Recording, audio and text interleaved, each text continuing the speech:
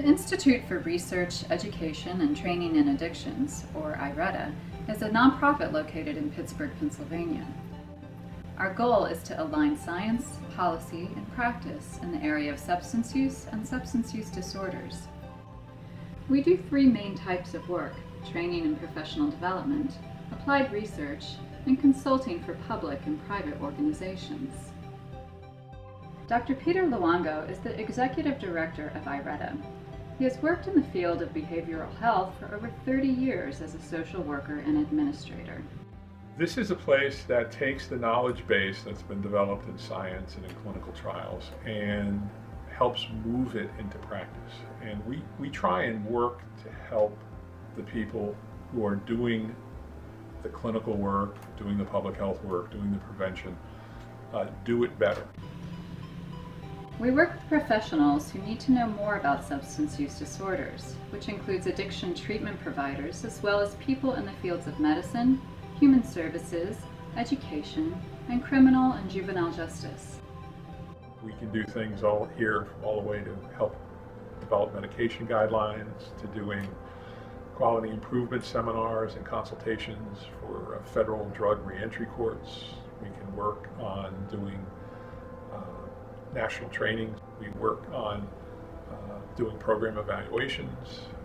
It's just an amazing variety of things. We're focused on education and training for multidisciplinary professionals like doctors, nurses, social workers, all on the topic of addiction.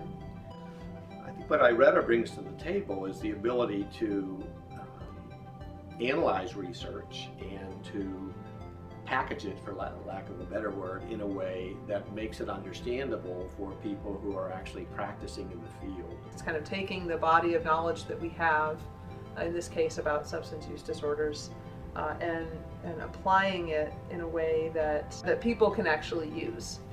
We're able to put things into very doable, not only understandable, but very doable terms.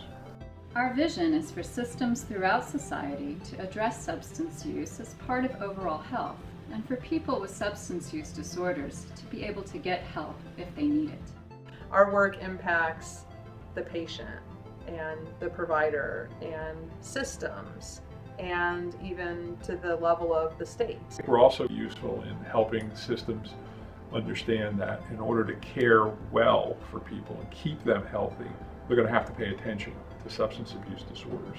Incorporating addiction treatment and early identification is not only important, it's critical to keeping people well. IRETA then, I think, plays a key role in the advancement of addiction prevention, treatment, intervention, because substance use disorders are with us and they're not going away.